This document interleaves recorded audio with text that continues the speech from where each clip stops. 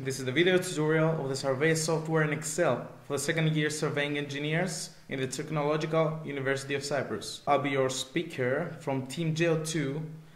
This is our software and we'll be opening it. So let's start with our first sheet.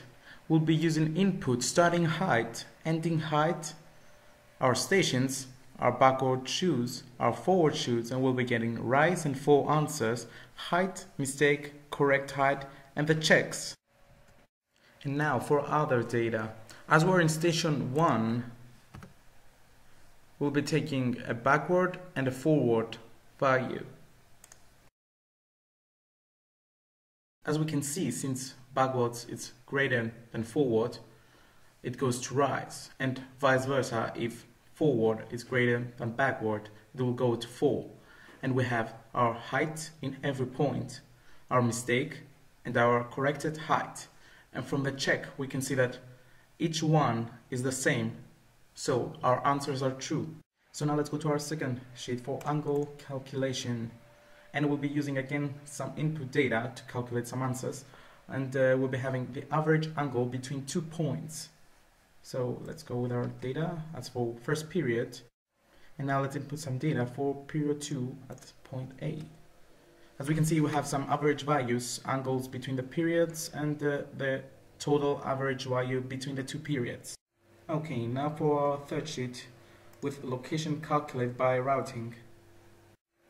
And for this sheet, we'll be using input starting location, dependent location, our points, our horizontal distances and angles to find some locations with x and y's. And we'll be calculating the grammatical mistake, the total grammatical mistake, and the angle mistake.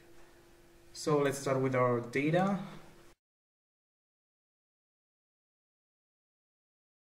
So we'll use some data for starting point, for the A point,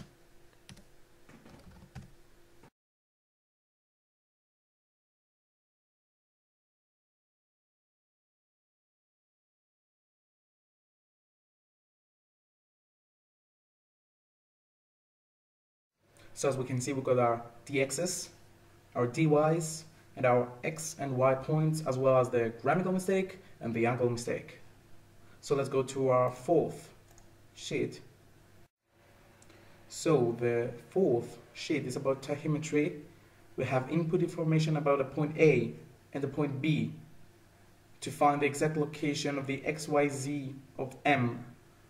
We'll be using input information about the XYZ of A and B, the azimuths on A and the azimuths on B, as well as the vertical angle on M.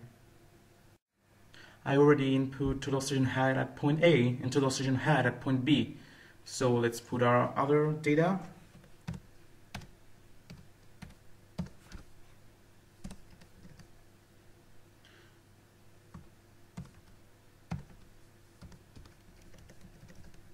Now for the azimuth.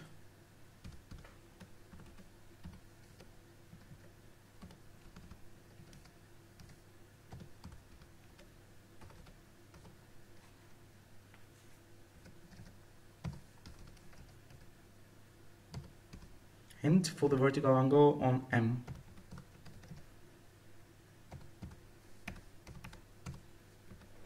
And there we have it. We have our X for M, our Y for M, and our Z for M. Now for our last sheet, it will be the calculation of area and perimeter between 3 to 5 locations. So let's use some simple data we have.